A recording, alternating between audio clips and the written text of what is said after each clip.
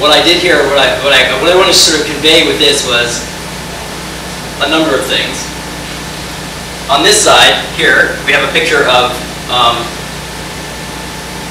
Defar setting the world record in the 10,000 meter a few years back. And on the other side, we have a picture of someone winning the Maine State High School mile championship. And as you can see, the level of the competition doesn't necessarily translate into the quality of the images. Okay, what we'd like to do is take you from something like this to something like that. And the people who were operating this camera were the same people who operate our cameras. These are both FinishLynx. This is actually the same camera that was used for both of these pictures. These are the people who time the World Championships and time all of the major IAAF Grand Prix meets and stuff like that. So it's not like they're not smart people, but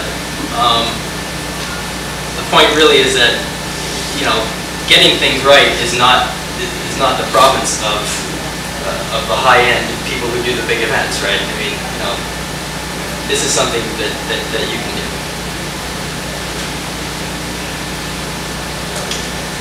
For me, there's really three factors in getting good pictures.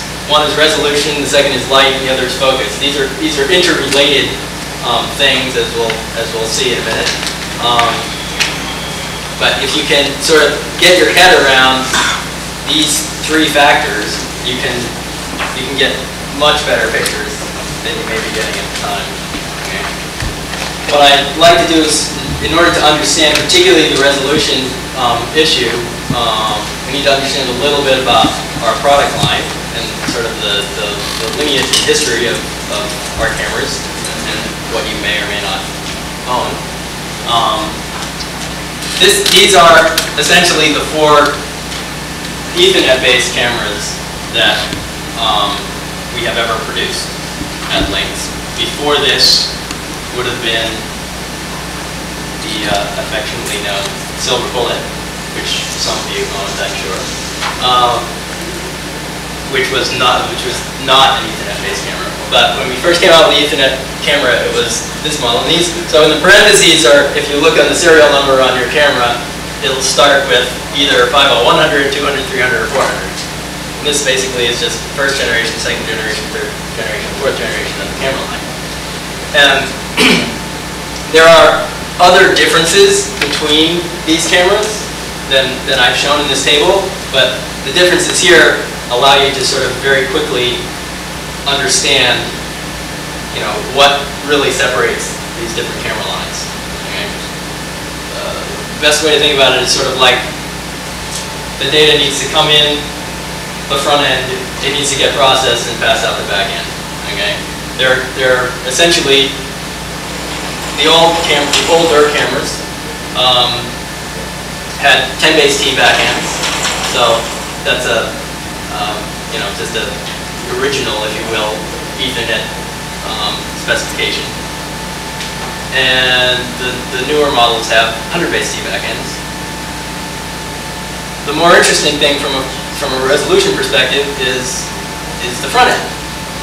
And the original camera, which some of you may still have, 5-100s, used what's called a collinear sensor.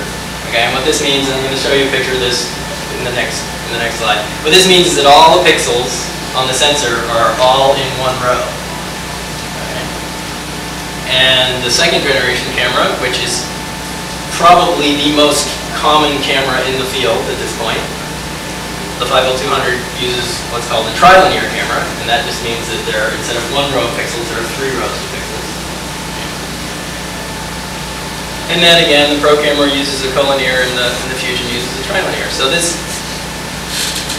again is just kind of some background on what separates the camera models. The other really important thing, and to understand, is that really the data rate of the cameras, so like the amount of image that they can produce per unit time, is pretty similar for all the cameras except the Pro camera, which obviously is significantly higher data rate, 40 megapixels per second, meaning at the high end 10,000 frames per second by 4,000 pixels. just to give you a sense of, so that, and that camera's been around for quite a long time now, but that is, well, does anyone remember? Who had a silver bullet? So, does anyone remember the data rate of a silver bullet? It was 400 kbytes per second. Okay, 400 kilobytes per second. So the Pro camera has a data rate about 100 times, exactly 100 times actually, the old silver bullet. Okay, so this slide contains a fair amount of information, and I'll try to get these to you before you leave. But I tried to present it in as simple a fashion as possible. This, in a nutshell, is the difference between a collinear sensor and a trilinear sensor. Okay. Basically, what you have with a collinear sensor is the red, green, and blue photosites are all stacked up on top of each other. Okay. And what the camera is doing is it's combining red, green, and blues to create the pixel that you see on your screen. So if you have, and so this would be in a 50100 or a 50300, so the original FinishLynx 2000 or the Pro camera. Okay.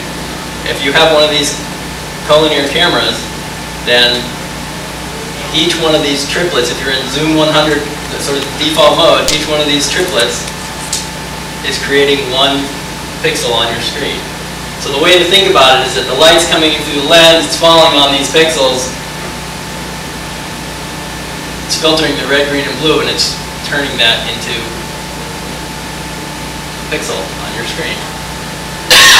So the light, if you will, sort of the center of the pixel is always, in this case, in zoom 100, it's always the green pixel. Okay. These, just to give you a sense of scale, these pixels in a Pro camera, for example, are 10 microns.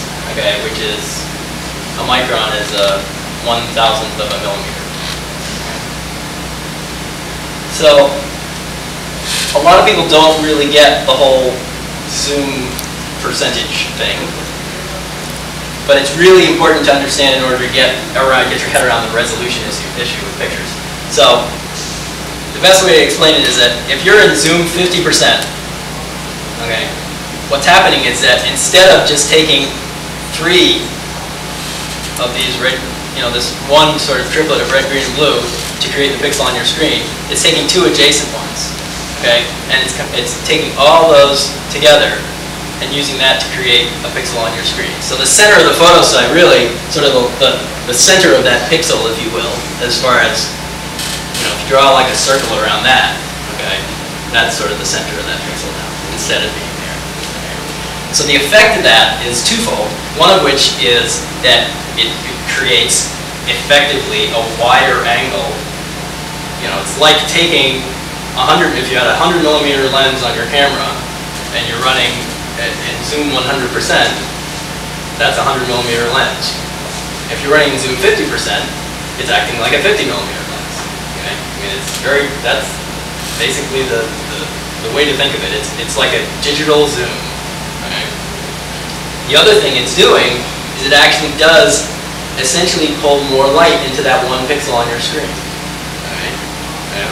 The best way to think about it is that there's a certain amount of light out there shining on the people that are going through your finish line, and if there's more physical area on the sensor that's picked up, then you're going to get more light in the resulting picture. Okay? So there is some advantage, there is some light advantage to the wider angle zoom modes, and there is some light disadvantage to the zoom to the 150, 200, 300% modes. Okay? So it's just something you need to think about when you're deciding whether or not to use it or not. We'll talk more about that later. So the zoom 300% is the other side of the spectrum, and the way this works is it's actually in effect in a Pro camera, it's actually reusing pixels. Okay? So now, and I really wish I could look